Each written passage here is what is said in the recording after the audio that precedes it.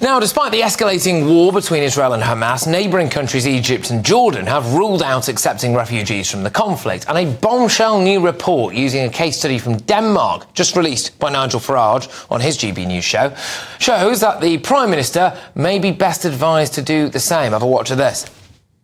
In 1992, Denmark gave refuge to 321 Palestinians.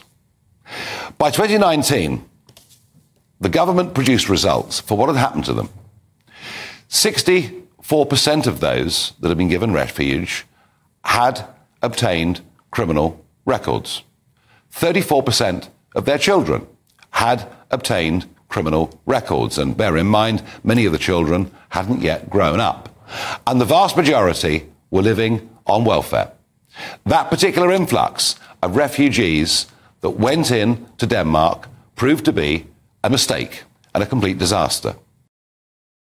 Right, well, there we go. So to discuss these shocking figures, I am now joined by Danish MEP Peter Koffel. Peter, thank you very much. Great to have you on the show. So we've heard here Humza Yousaf, our leader in Scotland, say that we should take in a load of Palestinian refugees. What would you say to that based on the Danish experience?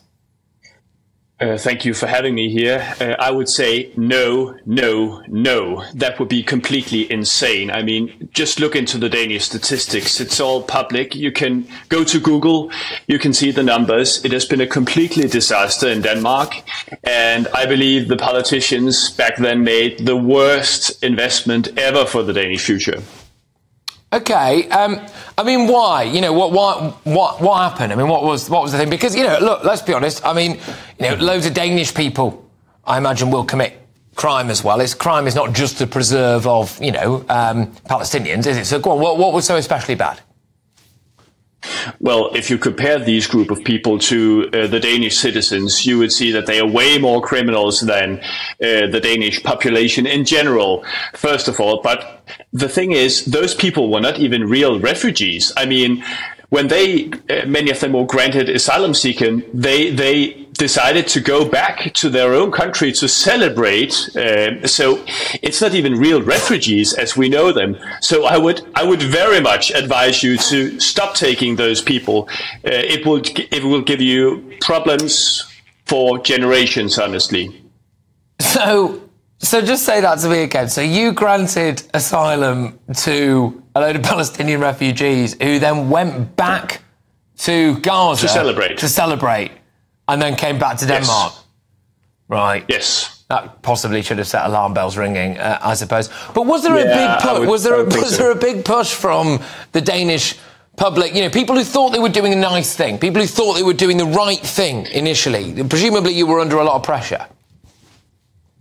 This was a case where the government, the authorities were under huge pressure from a party called the Radical Left and the Socialistic People's Party.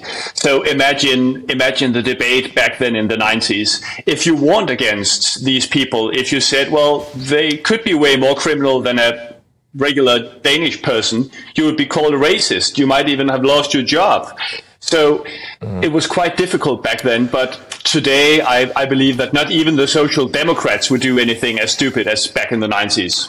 Well, you'd be surprised, because we have a chap in charge of the Scottish National Party who is very keen to do exactly that by the sounds of things. Let me just ask this, Peter, to you and say, hey, you know, maybe this was down to the poor socio-economic circumstances of them moving to Denmark, that they had to resort to crime in order to pay their way. They weren't given opportunities. It was an inevitability.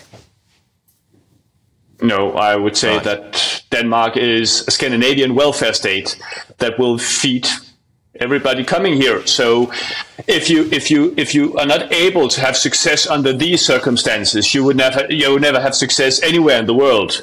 So this is a complete social state taking care of feeding everybody here. So there is absolutely no reason to commit hard crimes as some of those people did.